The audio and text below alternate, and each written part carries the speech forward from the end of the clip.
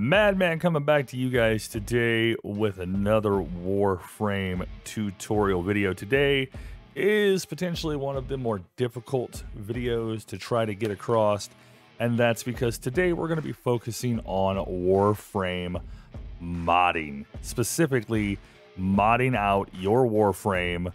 Currently I have Valbon here equipped to kind of give you a base idea of where and how to start in the modding process.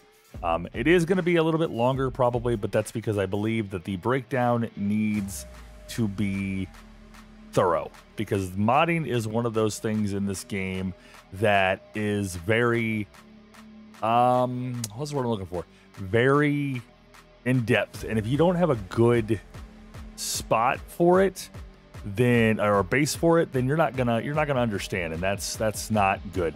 So we're gonna break everything down in a little bit of parts. So the first thing you're gonna want to do is take your Warframe and come back here to the arsenal.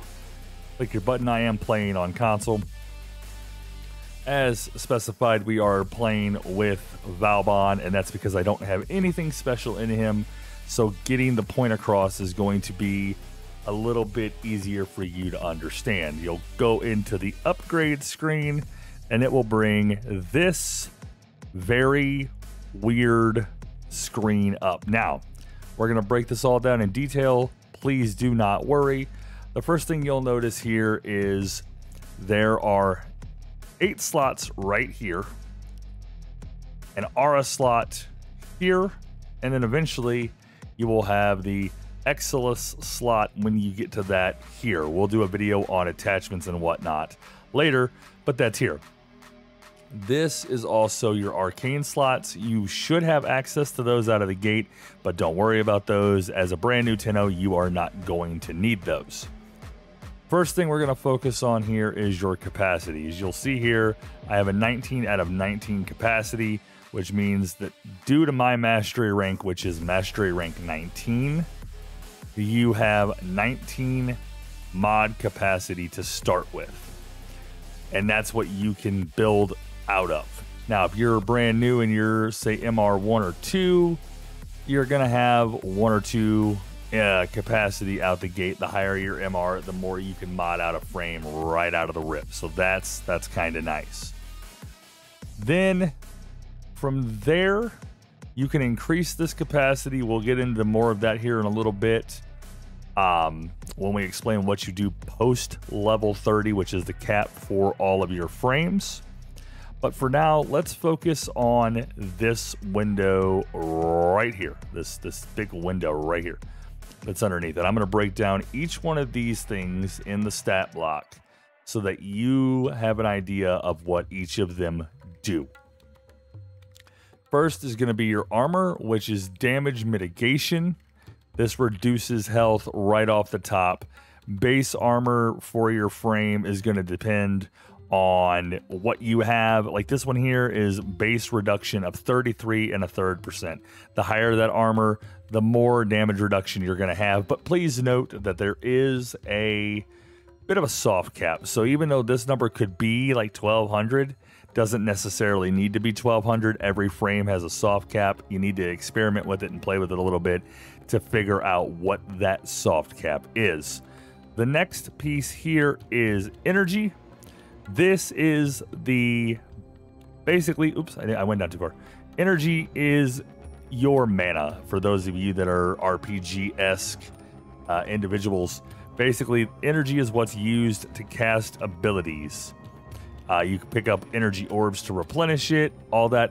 The higher this number is, the more that you can spam abilities and effectively use those. Some frames are definitely more suited for higher energy cost or higher energy builds. More on that in builds later on. But for right now, that's what you need to know, is that's what energy does. Health is kind of self-explanatory. That's your life essence, duh. Then you have shield, which is your overshield. There's 2 bars in Warframe, your red health shield and your blue energy shield, basically. And your shield, the higher this number, kind of dictates how much over shield or how much base damage you can take before your life gets affected. As you'll read here, shields absorb damage except for toxin. Depleted shields grant a moment of invulnerability. Damage interrupts recharge. So the shield recharges on its own. There are mods to speed up that recharge, as well as mods to increase the shield size. Then you've got sprint speed, which explains how fast your Warframe moves. Every frame is going to have all of these. Every base frame is going to have all 5 of these stat blocks. Sprint speed, shield, health, energy, armor, all that's going to be the same. Now, some frames are going to have a little bit different here, but 99% of them are going to have the next 4 abilities as well, which is duration, efficiency, range, and strength. Duration is going to be the duration of the ability and the energy cost of toggled abilities. Basically, what it is if you have an ability that consumes energy on a constant basis, then they're increasing the duration percentage, taking it above 100 will allow it to last longer. Taking it below 100 will cause it to last less long. Then you have efficiency, which is the amount of energy to the best way to explain this, because there's a lot of math involved in Warframe. Efficiency is the amount of energy that you consume to cast abilities. The higher above that percentage of 100, the better off you're going to be, because it means it's going to take less energy to cast abilities.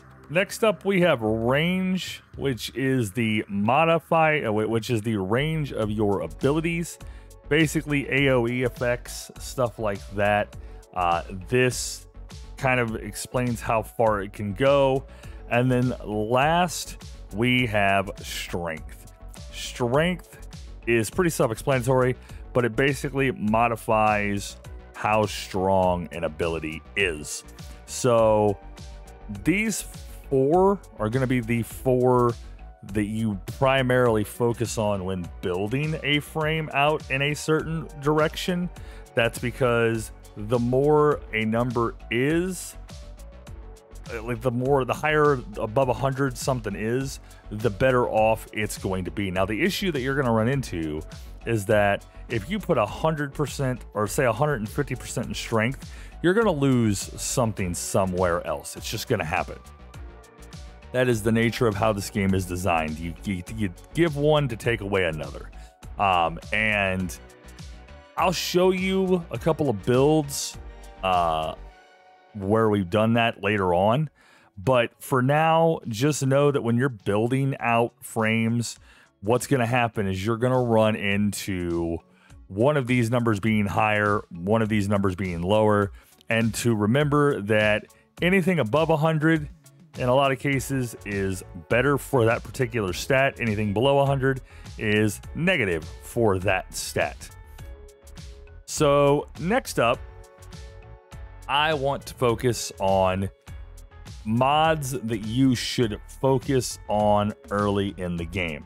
The first thing I want to point out here is if you look at the bottom, whether you're on PC or console, there's an actions button. Press the button that brings up that actions button, and you're going to see this thing right here.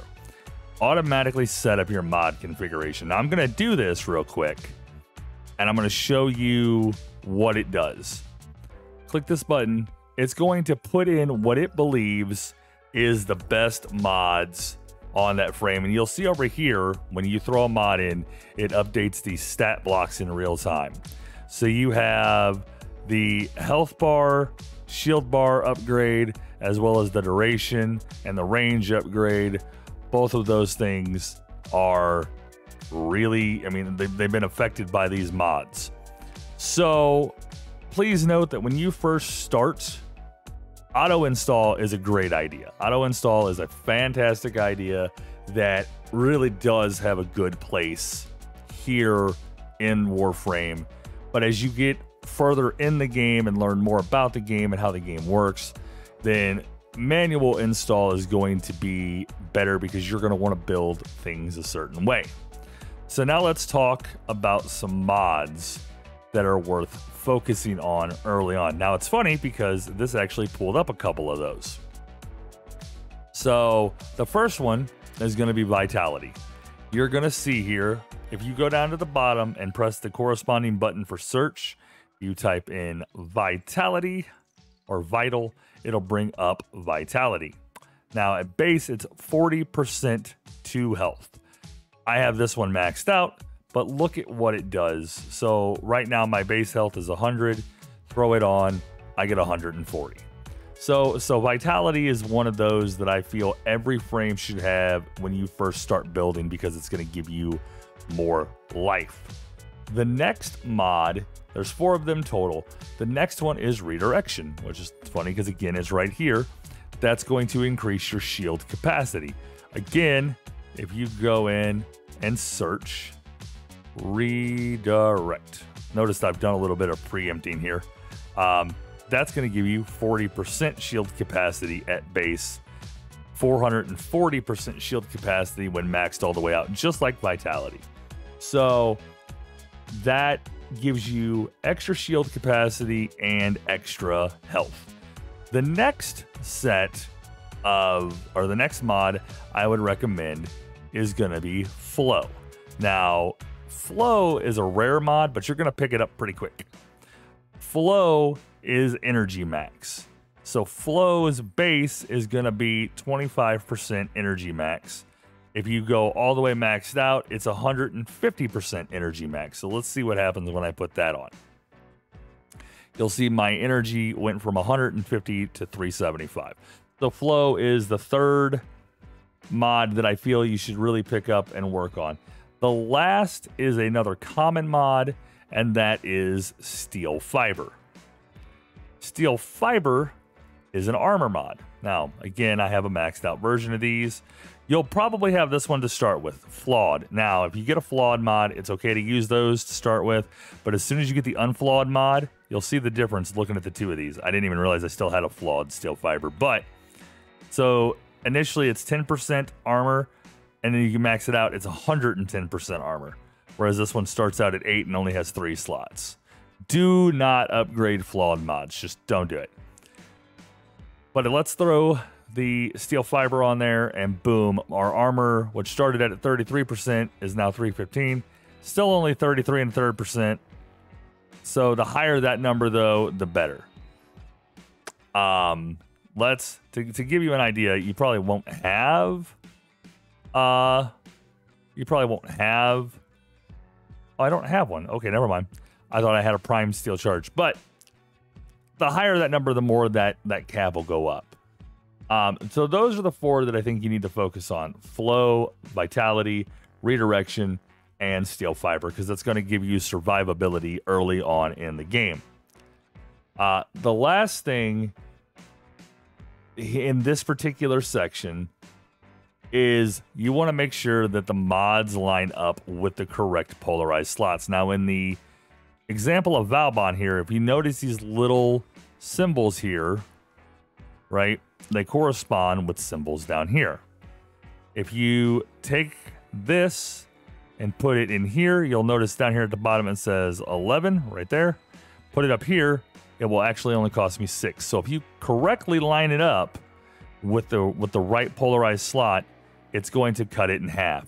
If you take it and put it in the wrong slot, it's going to add to it. So it went from 11 to 14. And then if you put it in a regular slot, it's just going to cost 11. This is another part of building that we'll get a little bit into here in just a little bit earlier in the video, or later in the video. But just be aware that when you line these up, you want to make sure any chance you can line the corresponding mod school, in this case Matarai, up with the corresponding polarity on the slot. And then I've already talked about the search function, but know that you can search through mods as you get more. If you know one specifically you're looking for, such as steel fiber, type in steel and go to all, and it will show you all the mods you have with that particular name in it. Just something to remember. Now, once you hit 30, then the question becomes, what do you do? So now the question is, what do you do once you hit level 30, which is the cap for the level of all Warframes and weapons. Well, let me explain to you a few things that you can do to kind of help double this capacity. And I say wait till 30 for Warframes for a couple of reasons. One, you want to make sure that you like the frame and how it plays. You want to make sure that you are able to understand how it functions and that you don't invest what I'm about to show you into a lot of frames that you just won't ever use again. So the first thing, if you hit this actions button again, you'll see the upgrade button right here. This will double your mod capacity. So once you hit 30, your capacity will be 30. If you install an Orkin reactor, which is this thing right here, you will bump it up to 60. Now, the first thing I'm going to tell you is don't do this in a lot of base frames. Not all base frames, but there's a majority of prime frames, which in short are better versions of the regular Warframes. Don't go investing Orkin reactors into base frames because you just don't need to. You can get prime frames that are going to have better stats at base, and then you can just upgrade those. The next thing is if you have an aura mod, which is the things I was talking about here, make sure it's installed. You can do this before 30, but let me show you what that does. If you take an aura mod, and there's a bunch of them, I don't think I even have all of them, but if you take an aura mod, let's say enemy radar, notice how its polarity matches up, light turns green up there, click it, immediately doubles my mod capacity. Now, if you have an aura mod that you want to use that does not line up, like so let's say physique doesn't line up, but physique gives you maximum health increased, pop it in here. You're still going to get a buff, but you're not going to get as big of a buff. Notice that the number here, which in this case is 5, correlates to the number here, which means that's how much extra capacity you get. So basically, if you line them up, let me show you this one again, this energy siphon one again. This gives me an additional 14. So I have an additional 14 mod capacity right here.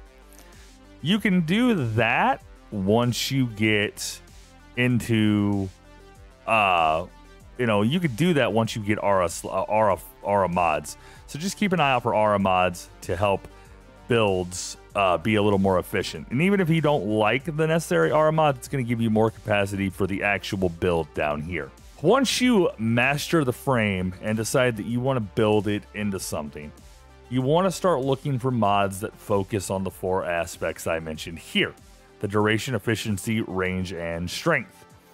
Those are going to be the way that a lot of these are built. There are some frames that are going to be more focused on energy, health, or shield.